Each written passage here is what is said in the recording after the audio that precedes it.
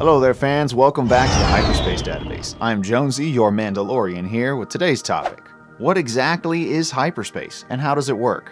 Hyperspace is seen all throughout Star Wars, in the movies, TV shows, video games, comics, you name it, it's there. It's the main avenue by which beings could travel through the galaxy at light speed, making space travel across the wide galaxy possible while not taking light years to accomplish. If we were to answer the question in one too long didn't read summary, the biggest defining feature of hyperspace is that it is a parallel dimension to real space, or subspace as it is also called. So when ships jump to hyperspace using faster than light speed with a hyperdrive engine, they are actually jumping into and through an alternate dimension of space-time.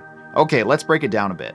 Maps of the Star Wars galaxy lay out what are called hyperspace lanes, which are basically navigation paths that allow for safe travel through hyperspace without crashing into planets and stars. Now, you might be asking, if hyperspace is actually another dimension, why would pilots need to worry about running into planets in real space? The short answer is that these planetary bodies in subspace have what we call a shadow in hyperspace, basically meaning that they have a physical counterpart that you could still run into.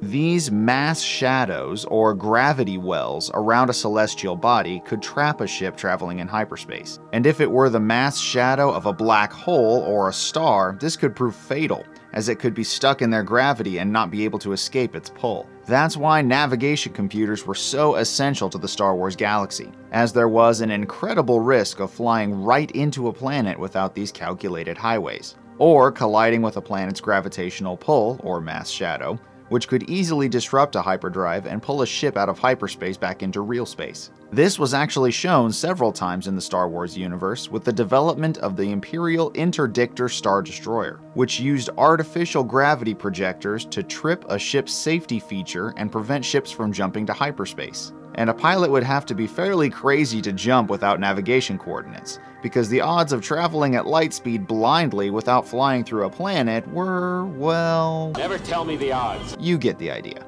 This exact topic is discussed between Han and Luke in A New Hope when they are escaping from a Star Destroyer in orbit, where Han says that without precise calculations, they could easily fly right through a planet or bounce too close to a supernova. There are a few instances that we see in the sequel trilogy that seem to ignore this fact as far as hyperspace and lightspeed are concerned. The first example is when Han, Chewie, and Finn use lightspeed to land on Ilum, the location of Starkiller Base, in The Force Awakens. The nav computer would normally kick you out of lightspeed when you hit the planet's gravity, giving you time to recover and make course corrections. But the process of making a phenomenally precise jump into the planet's atmosphere and recovering before you plowed through the planet's surface traveling at light speed, well, that's something else entirely. The second instance of breaking the hyperspace lightspeed system is lightspeed skipping. To be fair, there are many instances in the Star Wars universe where blind micro jumps happen, which is when a ship goes into hyperspace for a split second, then drops out right away. But even these are extremely risky, as you're still traveling at light speed blindly.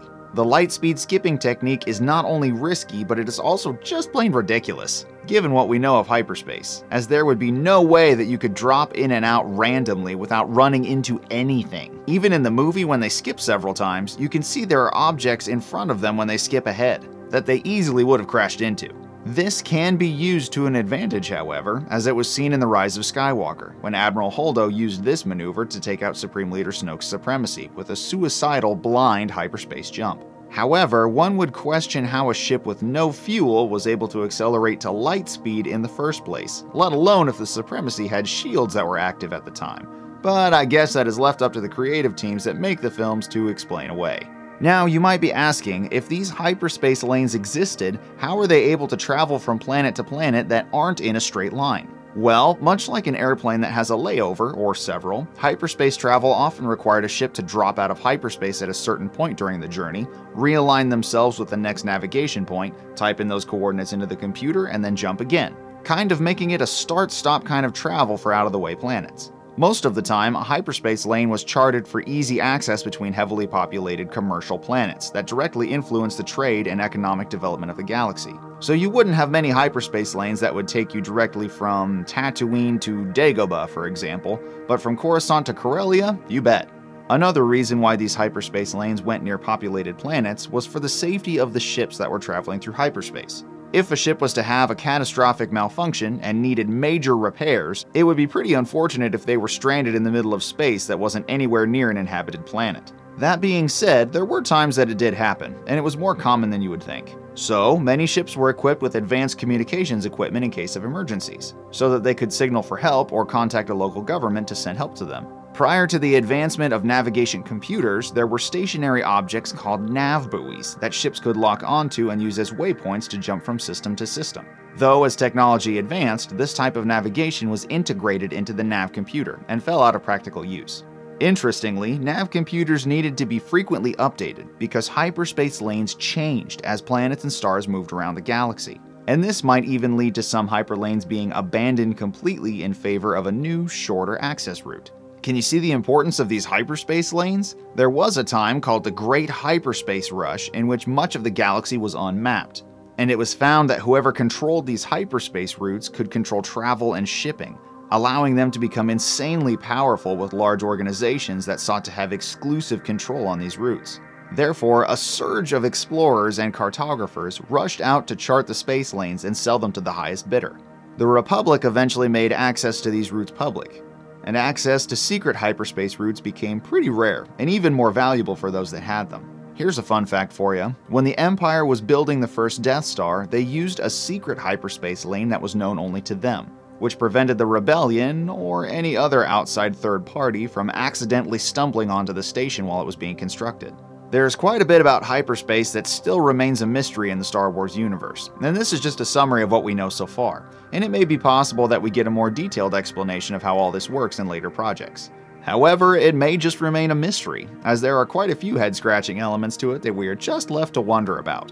For example, one of the most interesting and puzzling aspects of hyperspace comes in the Rebels TV show, where it is discovered that the alien Purrgil species could travel through hyperspace on their own, without outside technical assistance.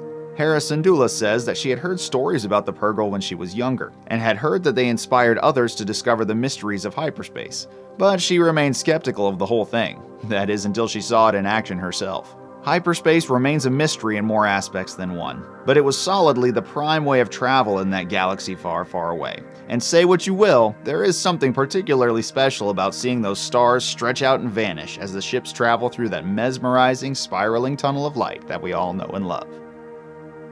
Want to know more about great Star Wars topics like this one? Be sure to check out my other videos on my channel, hit those like and subscribe buttons, and the bell to be notified every time I publish a new video. Be sure to select all notifications there so you're notified every time I publish something new.